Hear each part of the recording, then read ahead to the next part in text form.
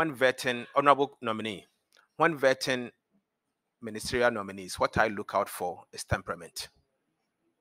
Today, as I sit here, I could see that you lost your temper at one point.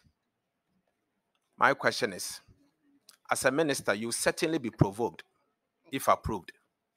Will you exercise the patience to do the work as required by the Constitution?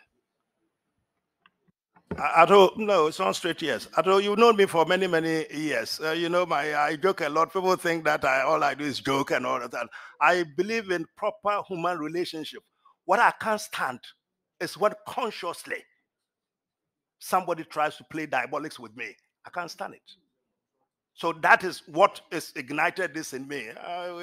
When we started, Chief Whip, I was laughing. He warned me it's national television. I shouldn't joke and all that. I think that life is too short. We shouldn't be so serious about everything. That is why I always am laughing.